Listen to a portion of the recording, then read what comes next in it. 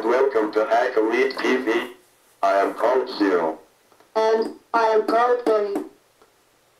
We both have a voice now. We would like to thank Emic2 for giving us speech and a mouth. Thank you. Yes, thank you.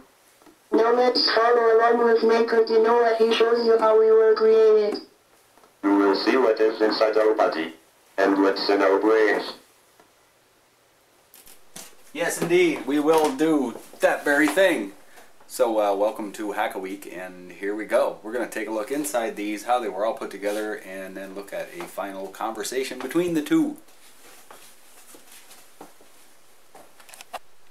We're back with installment number 4, and so let's take a look at what we're doing this week. This week we have to take all of this stuff that was on the breadboard and arrange it in a different manner off the breadboard.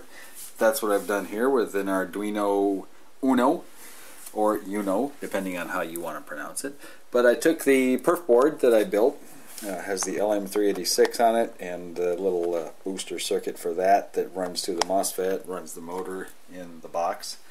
And the Emic2 is right there, soldered on to the perf board. So that's all one nice little unit now. And then I jumper wired over to the Arduino, which is running everything here. Let's connect it up and give it a test. I have to come here. Holy crap, Spackle. Hell no. So that works I feel okay. like Now I need to do that again with this other board that I built. So I've basically just duplicated what I had there, one for each robot. I need to get the other Emic module off from here, mount it on here. Then we need to put that in the other box and refine everything a bit, get it all mounted and working, and then we'll let them talk to each other. The second unit is built, and it's ready to speak. Yes. I like to process data. Oh my gracious. My creator made me tall and pretty. So we've got the motor Open going the part bay doors hell. and some sound Open the part bay doors hell. and a female voice. Thank you very much. Now we put it all inside the second box. Let's examine this code that we have going here. I started out with the basic code that I used in the other videos. This code I'll post on the website on HackaweekTV.com. So if you want the code, go to the project page there for the Emic2 Zero in Betty episode, and you'll find all this stuff.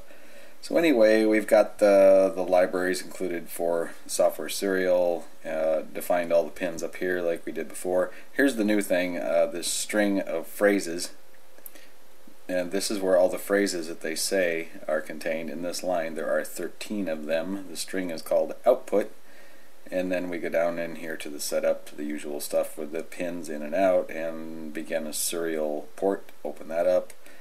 Then we send a few commands to the Emic. And let's see, this one here is the one for the volume, this one is for the voice, N3, so that's Betty. Then the volume is just simply between the two parentheses brackets. You put quote V for voice, and then you put the number. I think it's 0 to, what is it? It's right here somewhere, 0 to 48, and that's the volume for the voice. So you put / and N always at the end of these commands, and a quote, and close it, and then the semicolon. There you go. That's how you speak to the Emic and send it commands in an Arduino. Go check out the code and you'll see.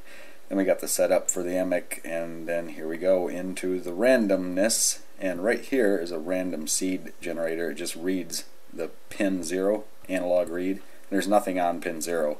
So it just generates a random number from that, and then from that random number uses it to come up with a randomly picked sort of phrase from the phrases. It's not that random. It's good enough for now. I'd like to get it a lot more random and be able to access a whole lot more phrases, which may take possibly some processing or a bigger processor with more RAM on board, but that's for future projects. So there is the output, and then what we do is go Emic serial print output, and then it will output the phrase that has been chosen. That's it in a nutshell. There's the code to make it speak random phrases in a very simple manner. Look, aren't they cute? This is 0 right here. 0 would be the male. 0 being called 0 because in the code to call up a regular voice, which is just kind of a masculine voice, it's 0 is the command. So in 0 is what we saw last week. All that stuff kind of smashed in there, all compact now. Put everything on a little foam board, 0, and then stuck it down inside the box. There is a USB connection going on that powers the Arduino and allows me to experiment and play around. There's also 12 volts at 1 amp coming in that drive the motor. That's not powered up at the moment. And then over here we have Betty, because in the code it's number 2 is the command for beautiful Betty's voice, and that's what's going on in this one. And all the same stuff is in here, except this board says, well, you can see it right there, it says Betty. That's right, this is Betty. So they're running right now. The code is running on the Arduinos. They just need the 12 volt power supply plugged in so you can hear them speak. So it's kind of goofy. Here we go. Oh my gracious. My mother was a 3D printer. My creator made me tall and pretty. I darted. My father was a Macintosh. Ah, I love you. You are short. Hell no. Open the part doors. Holy crap, Spackle. Ah, I love you.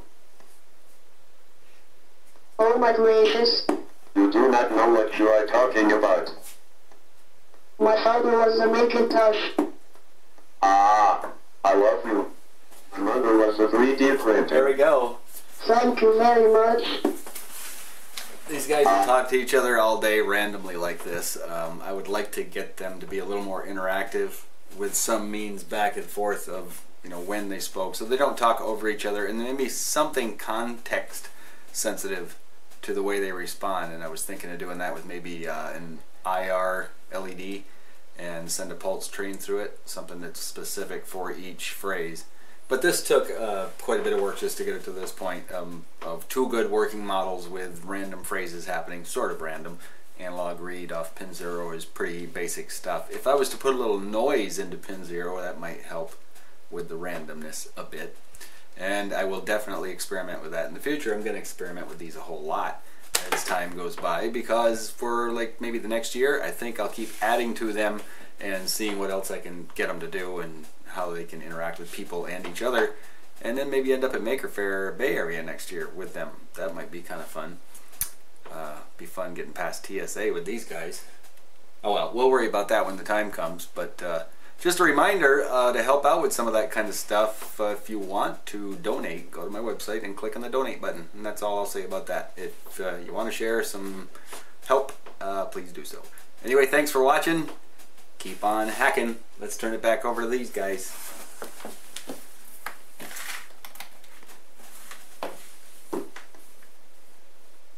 Would you like some coffee?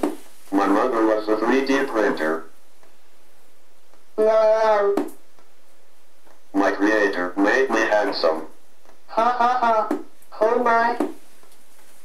I feel anxious. Ha ha ha. Oh my. Why have you come here? Open the part doors, pal.